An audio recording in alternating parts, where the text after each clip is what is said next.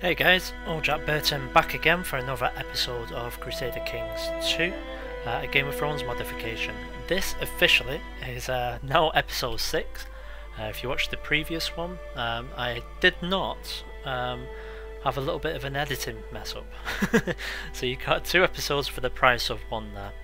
I've recently updated the game. It has had a bit of a side effect because I've lost my save game. So what we're going to have to do is let me give you a bit of an update on the situation here.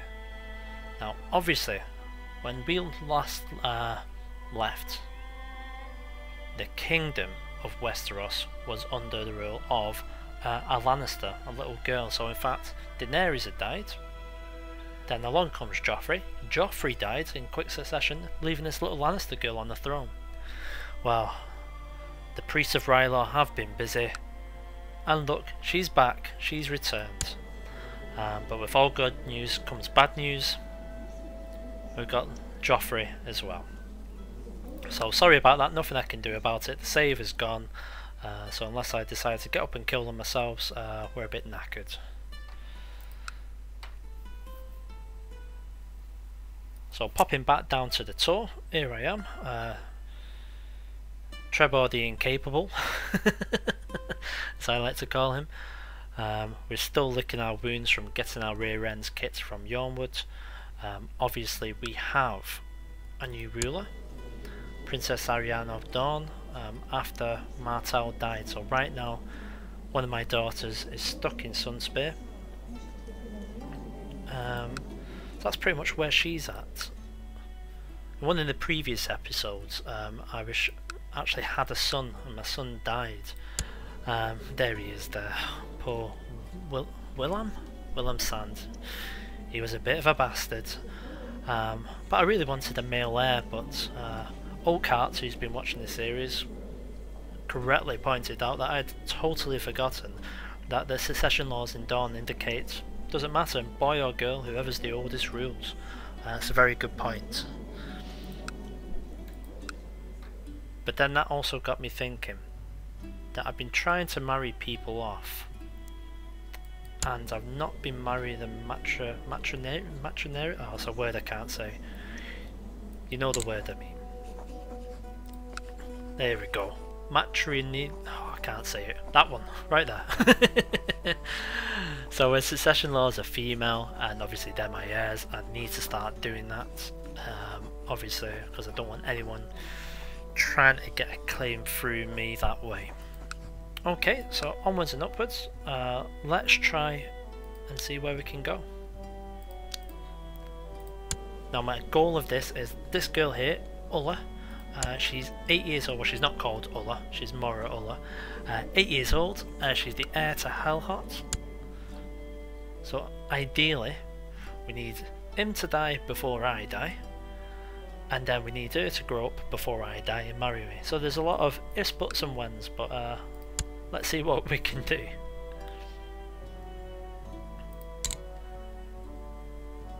Now I've got my friend here in the Scourge. He is actually just managing the economy, collecting some taxes for me. Our small council remains the same, there's been no change there whatsoever. Alaric's doing a great job in his newly appointed office, although he is still a rather crappy 9. I have no money, so I can't go ahead recruiting anyone else right now, unfortunately for that. We have Jane, as you can see here, she's off in Planky Town, which is here, trying to get a claim on that for me. Oh, someone's died. Oh, a Dane's died. That's a shame, I quite like the Danes. In the book, that is. I've not even met them in this game yet. Okay. Nothing I can do about that. So as you can see here, a couple of titles now, not that many. Obviously I gave that one away to my main man, Timoth. Kind of a reward because he won the trial by combat, so I figured, why not? Married him to my daughter, give him the Scourge. Obviously Ghost still, they're still not very happy with me. well, they weren't until I lost that war, and then they managed to get the lands back, and she's actually quite happy with me now. Obviously it was her mum who wasn't too happy with me, but she died in my dungeons.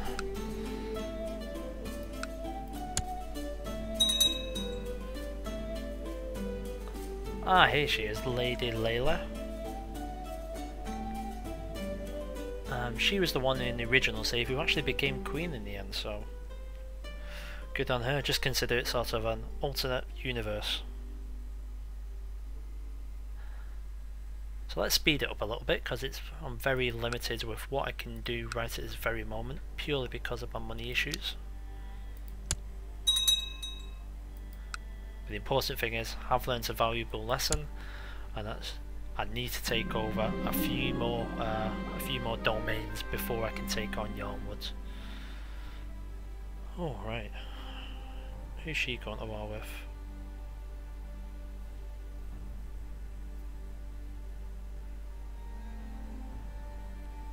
So I can oppose her. I've always liked Daenerys, so let's oppose her for now. Well, not bother, should I say. So you can see straight away, obviously I've been segregated from the rest. They've still taken my bloody troops though, so that's a little annoying.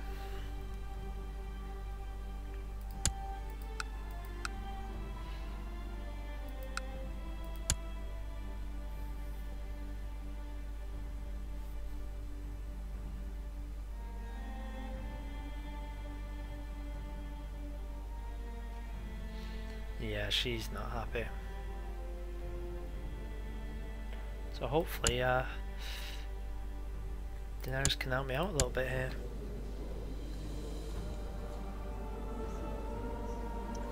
Not that I'm doing anything, because I'm incapable. I'm probably lying in some bed dribbling down my chin.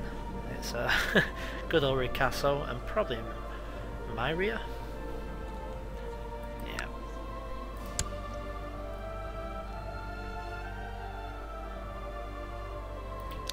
Speed up a little bit till something happens. A lot of movement. Not so bad.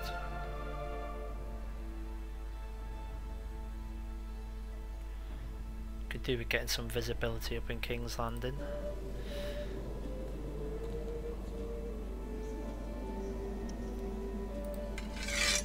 Let's go Ricasso, you can go up there. King's Landing to scheme with the best of them now.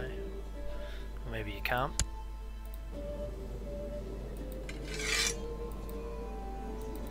Oh, why can't you?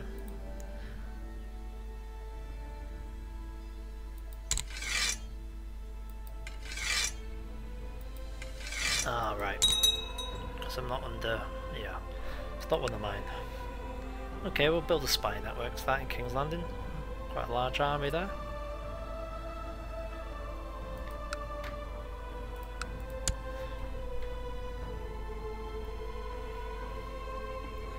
Now, normally if I had money, I would consider being a little bit of a rebel.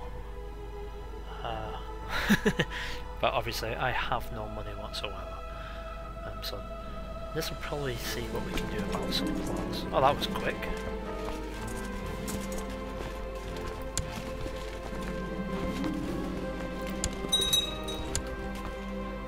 Lord Tywin, lady. Oh right, okay, Tywin. Oh, Tyrion even. How did Lord Tywin die? Died a cripple. Poor lad. Not too dissimilar to the books where he died a cripple on a toilet.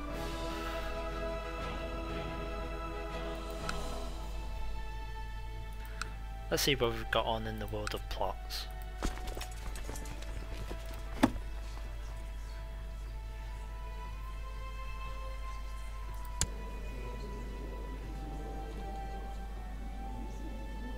Okay, that's not so bad. It looks like my daughter's just trying to kill her off. Gaston Grey, there's not too much going on there.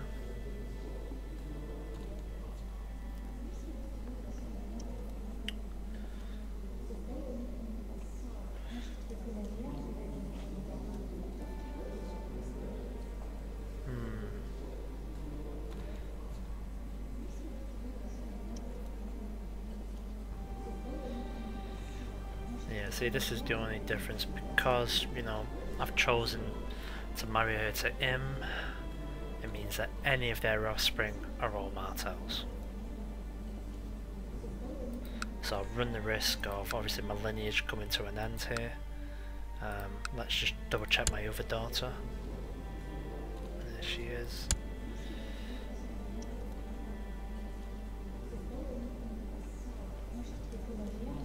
Well, at least I've got a couple of good old grandkids there.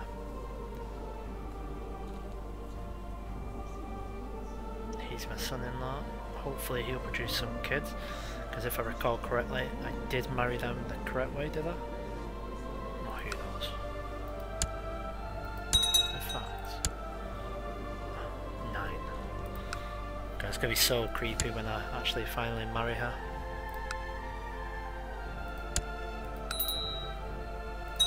What's going on here? 1 week claim. Nah, you're okay, Quentin. I'm not going to go through that heartache again.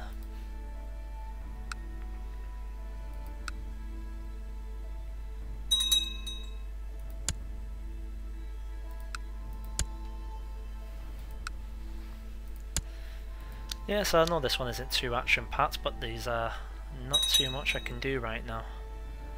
Oh, Ariane Martell, Master of Laws.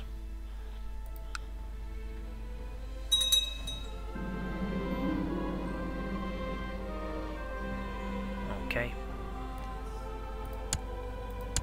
So it has declared Westlands Raw for... Oh, there we go, something interesting. So we've got Lord Tyrion.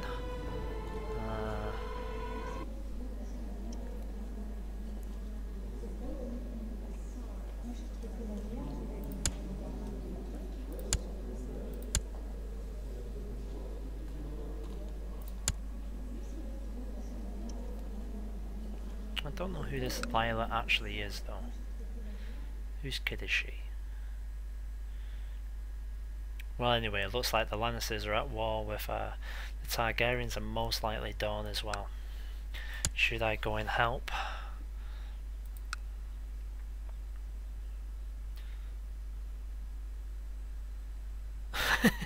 I would say yes, but look at the amount of troops I don't have.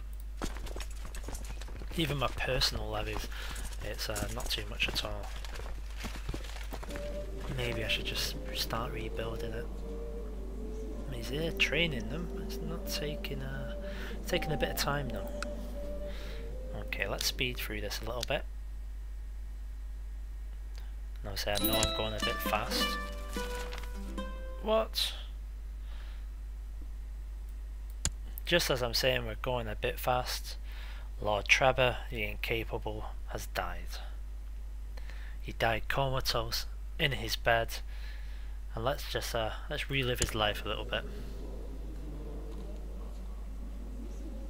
He was extremely incompetent steward-wise. He was a craven, as I recall, and yeah, incapable.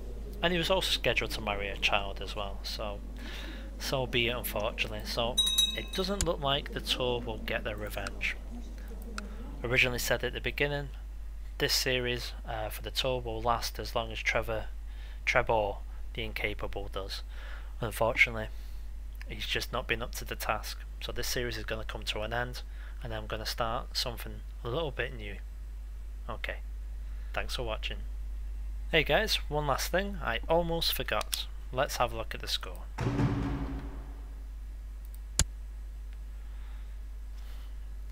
There he is, a pitiful score, 618, but obviously this series hasn't been that long whatsoever. So as you can see, I ruled for 12 years, 429 points altogether. So all in all, not a very good start, but it has taught me a few lessons, and I'll come back bigger and stronger. Well, that's what I tell myself anyway. Thanks for watching.